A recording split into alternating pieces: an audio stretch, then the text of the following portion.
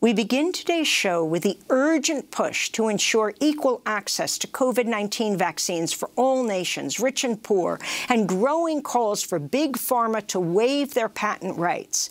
As Christians around the world marked Easter Sunday, Italy moved up midnight masses to meet a 10 p.m. curfew amidst a spike in COVID cases. And Pope Francis used his Easter Mass address at St. Peter's Basilica in the Vatican to warn against vaccine nationalism. In the spirit of an internationalism of vaccines, I urge the entire international community to a common commitment to overcome the delays in their distribution and to promote their distribution, especially in the poorest countries. According to Oxfam, rich countries with just 13% of the world's population have bought up more than 60% of vaccines even before their production. This comes as COVAX, the United Nations initiative to bring mass vaccination to poorer countries, has placed orders for more than 2 billion shots, but most of them won't come until the second half of this year. Meanwhile, deliveries from the world's biggest coronavirus vaccine manufacturer in India have been delayed as COVID-19 cases soar to record highs in India, and the Modi government has suspended vaccine exports. With more than 12.6 million confirmed coronavirus cases, India has the world's third highest caseload after the United States and Brazil. On Sunday, the head of the public-private Gavi Alliance, which works to provide vaccines to the developing world and is backed by the United Nations and the Gates Foundation, addressed the delay during an interview on CBS's Face the Nation. This is Seth Berkley. So India is, by volume, the largest supplier of vaccines for the developing world. And because of the new wave of outbreaks in India right now, the Indian government has stepped up their vaccination programs, and that has meant that they've required more doses, which means that they've made less doses available for the rest of the world. We had expected in March and April about 90 million doses, and we suspect we'll get much, much less than that, and that is a problem.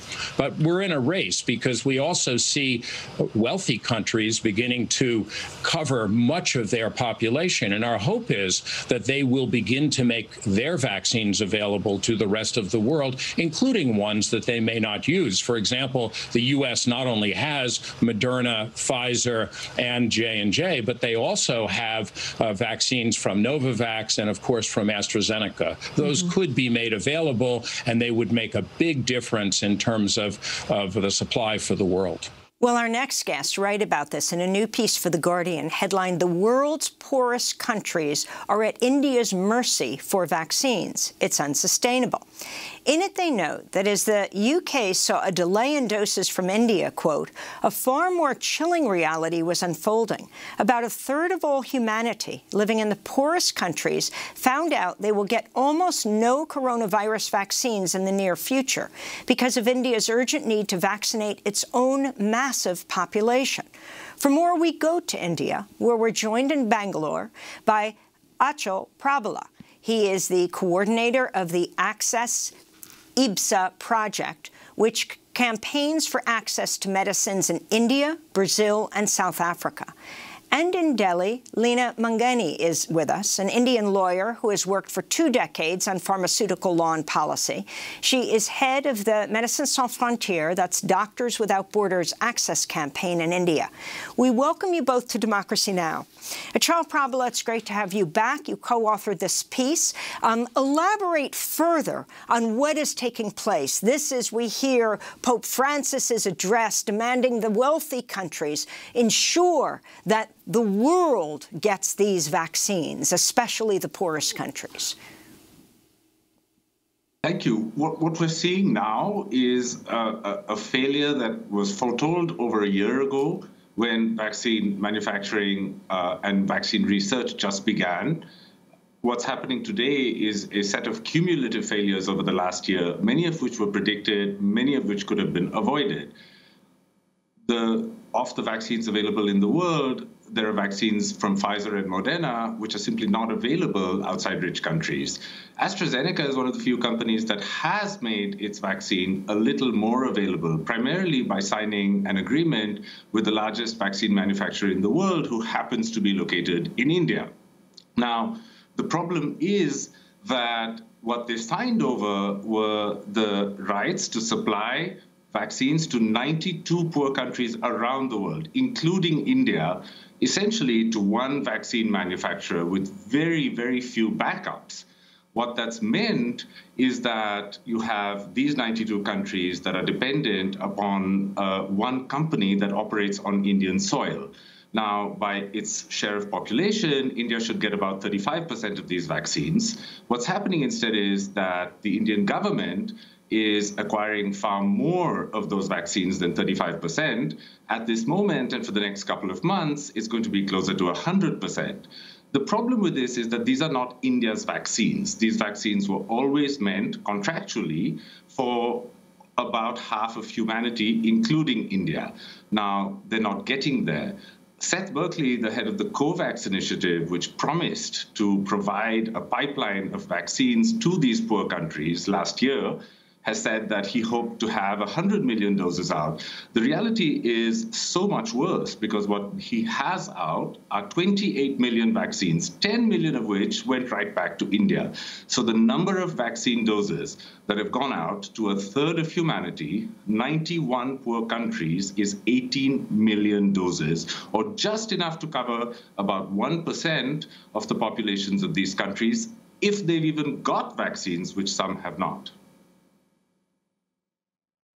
Or Leena Menghaney, about the consequence of the contract between Oxford and AstraZeneca with the Serum Institute in India, just to explain for people to understand what is taking place and the role of these large pharmaceutical companies. You know, I've worked in pharmaceuticals and biopharmaceuticals for 20 years, and the rule is you have to have at least 3 suppliers. If you look at India itself, it has many manufacturing sites and many manufacturers. The decision to go and have an exclusive deal with Serum Institute is going to cost lives, because that's exactly where it all started, with Oxford granting exclusive rights to AstraZeneca and AstraZeneca choosing to tie up with one single manufacturer. We all know that India is the pharmacy of the developing world. They could produce more, and they should have transferred technology and the rights to produce these vaccines to more than one company. The monopoly is going to cost us. We need to have scaled up, not with just Serum Institute, but a large number of other manufacturers in India. So now India is in this difficult position where it has to vaccinate its own people at a faster and faster pace to beat the epidemic, and then at the same time actually ensure that these vaccines go to the developing world. It's a really difficult point in India's, policymakers. I wouldn't want to be in their shoes today. Achal, you write in the piece with Leena, the billions of AstraZeneca doses being produced by the Serum Institute in India are not for rich countries, and in fact not even for India alone. They're for all 92 of the poorest countries in the world. The bulk of India's vaccination goals will be met by just one supplier, which faces the impossible choice of either letting down the other 91 countries depending on it or offending its own government. Can you talk more about this and the gross vaccine inequities we're seeing across the globe? Absolutely. One of the interesting things about this is how it begins. Oxford University has a research laboratory called the Serum Institute, which shows early promise on research for a coronavirus vaccine. This is at exactly this time last year, in about March. They suggest in public statements that they would like to have as many manufacturers around the world make the vaccine. It's not necessarily nonprofit or technically open source, but they have this idea of a world in which anyone can make their vaccine. The Gates Foundation steps in, advises the Serum Institute to go with a pharmaceutical company. 1 month later, they sign an exclusive contract with AstraZeneca, a UK-based multinational pharmaceutical corporation. AstraZeneca then licenses a large number of doses to the Serum Institute in India. They license a firm in South Korea. both of which are now producing vaccines. But what they do is that they transfer one concentration of monopoly power to another manufacturer with another kind of monopoly power, the monopoly power to supply half the world's population, including India, with a number of vaccine doses that is simply not enough. One of the funny things about this is that it's as though everybody involved, from the Gates Foundation to AstraZeneca, and unfortunately, including the government of India, it's as though they suddenly realized how many people live in India. Our population is not a secret. We have 1.3 billion people. We've always known that these people would require vaccines.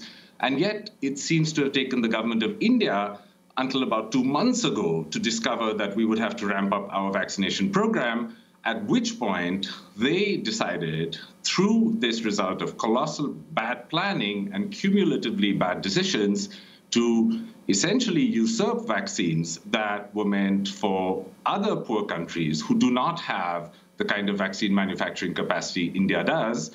And because they're being made within Indian sovereign territory, they are actually able to do that, to the detriment of countries like Ghana or Nigeria, who've received enough doses to inoculate 1% of their population, will now have to wait at least until July this year, but possibly much longer, because India's vaccination needs as well will continue to be met by this one company where all the vaccine doses are concentrated for all of these countries for the next several months.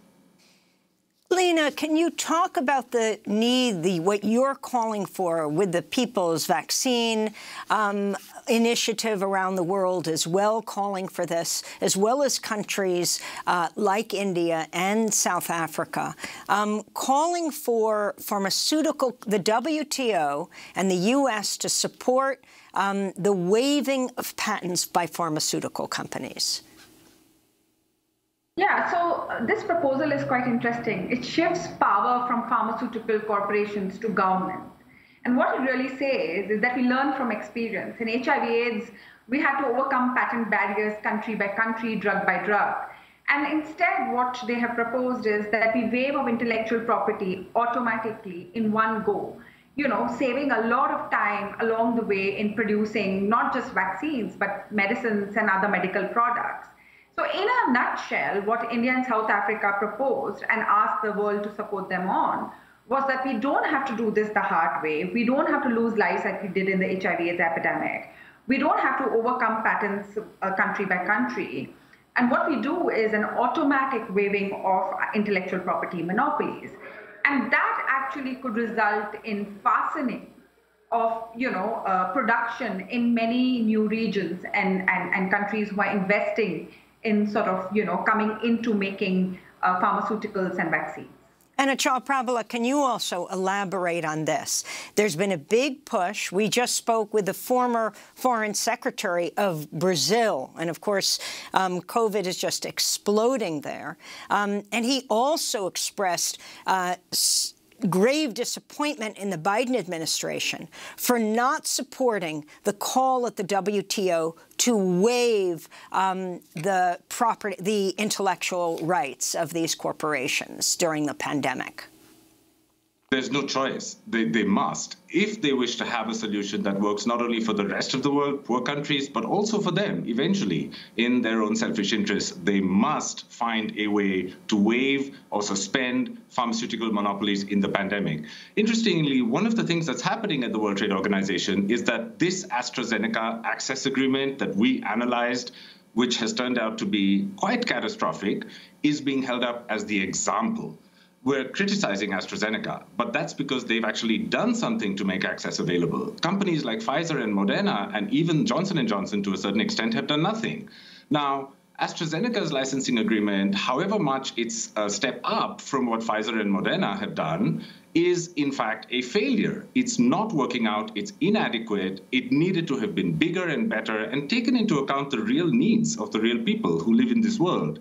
So the idea that you can leave it up to pharmaceutical companies to occasionally license their products and to slightly distribute the extreme concentration of power that they have, which is a proposal being actively discussed at the WTO, is foolish. And I hope that the example of how the AstraZeneca agreement has worked out will serve as caution for the fact that nothing other than a dramatic step to suspend pharmaceutical monopolies all over the world will get us out of this pandemic. Achal Prabhala, you talk about Oxford University's original motivations for developing the vaccine, and you talk about motives being thwarted by the Gates Foundation. How? Oxford University had this idea that since we were in a pandemic that created this global emergency, they must do something that would step out of the norms of the kind of pharmaceutical research they do. What they wanted to have very clearly expressed by the lead researchers, by Adrian Hill and Sarah Gilbert at that time, was to be able to license as many manufacturers as possible around the world.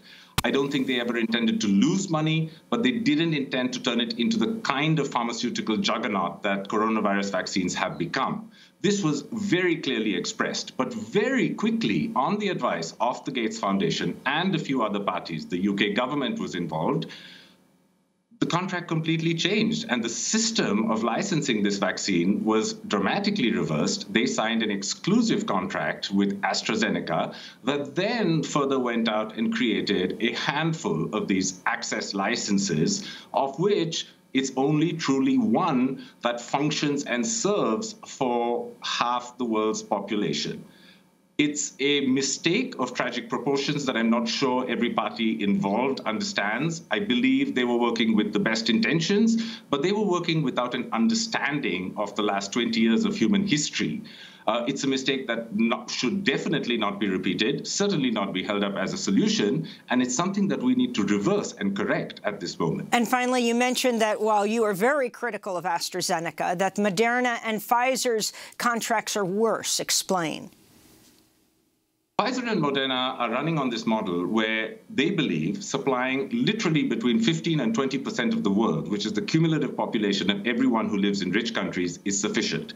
They will not do a thing more than that. 80% of the world or 85% of the world is being left out to dry. The idea is that they are going to places where they have high-paying customers, usually in the form of governments from whom they have these huge pre-orders. Moderna posted revenue of $18 billion this year, so they're doing well out of this strategy.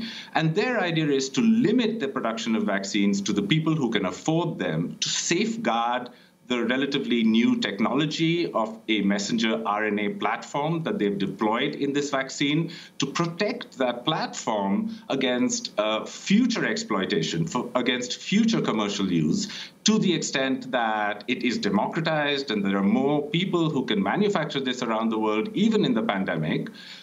I think it threatens their ability to exploit the platform in the future. So the idea is to hold this close, to serve in the pandemic those who can pay, and pay no heed and no mind to anybody who lives outside this tiny handful of countries that they're currently serving and doing very well for them.